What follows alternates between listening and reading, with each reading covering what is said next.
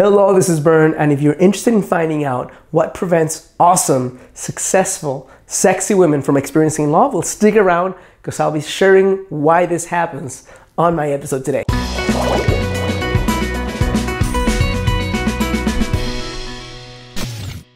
Hello, this is Bern. Welcome to your greatlifetv.com. Today is another edition of Get the Love You Crave, and I'm very excited to be sharing with you 3 top reasons why awesome women don't experience love. And for your just trivia information, this is take number 35, at least for me, of doing this video. The final draft that I have for this, I just recognized a few minutes ago that my microphone was off, so there was no audio. So here's me on take 30 whatever of this thing.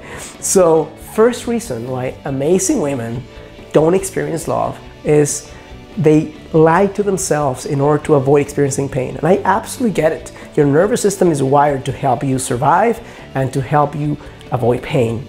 The challenge when you subdue the pain, when you numb the pain, and you tell yourself that the situation you're in is not so painful, that it's not so bad, that you're kind of okay, when in reality, you're really inside wanting to burst open and wanting to love someone and wanting to experience the deepest level of love. But you tell yourself that it's not so important, and you tell yourself that whatever you're going through right now is not so bad. The challenge with that is that it significantly lowers the drive for you to take action. And with that, when you lower the drive to take action, you stay stuck in a place that is painful yet comfortable. So it's what I elegantly label a clusterfuck. And it's a clusterfuck because you want to change, but at the same time, if you were to change, you'd have to get uncomfortable and just stay stuck. So second reason why a lot of women who have amazing things going on in their lives don't get this level of connection that they want is because on paper, they may have things, they have accomplishments, they have a career, but they're not really feeling the passion, and they're not experiencing and expressing the passion into their life. And that creates a very low level of connection with men. That creates a low level of connection with themselves. That creates a low level of being in love with themselves also. So if you want to know how to change this the quickest, there's beyond any strategies or techniques in connecting with men. Connect to your passion. Connect to things that make you feel alive. Connect to things that make you feel excited. Connect to things that make you feel challenged. Connect to things that make you grow. Connect to things that make you feel scared. But if you do those things, if you connect to a passion, then creating connections and attracting and inspiring men becomes significantly and exponentially easier. But again, a lot of women are in this place that is either numb and apparently not painful, even though it's really painful inside, and that usually turns into a lack of passion. Third one is very, very important, and I mentioned it last because it's probably one of the most important things, reasons, patterns that I've identified that prevent women from experiencing love, and that's being unwilling to pay the price. Being unwilling to pay the price could be being unwilling to say no to a dude that is not what you want, but is robbing you of the kind of energy that you want to experience with someone else.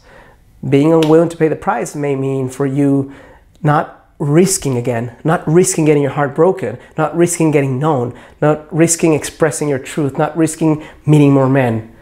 That's getting uncomfortable as part of the price you have to pay. The ultimate price that you have to pay if you want to experience this level of connection that you had once and you lost, or that you've never had, is getting not a little bit, a fuckload more uncomfortable than you've ever been. Now, I'm not just asking you to get uncomfortable for the sake of being uncomfortable, but the things that create and sustain a relationship is being vulnerable, being courageous, speaking your truth, creating more connections. All those things require for you to get uncomfortable. So part of that is, as I said, being willing to do more. Part of getting uncomfortable, part of being willing to pay the price is getting the insights, the knowledge, the coaching, whatever it is that you're lacking right now that you've been unwilling to get on your own, so that you can minimize the time frame and not have to reinvent the wheel and suffer unnecessarily. Being unwilling to pay the price sometimes is just being unwilling to sit down and decide what are the standards that you want to have for yourself first and foremost, and for a man. And being unwilling to do that because it's uncomfortable has you where you are not sure what's acceptable and unacceptable, so you take and receive shit from guys that you shouldn't. So there you have it. The antidote to this is pretty simple. It's not easy, but simple. Number one is being much more honest with yourself, even when it hurts. Even when being honest means that you see that you're far away from what you want, but that stretching of the reality that you have versus the reality that you want makes you take a lot more action. Number two antidote is connecting to shit that makes you feel happy. Connecting to things that make you feel passionate, taking more risks. Number three is getting more uncomfortable.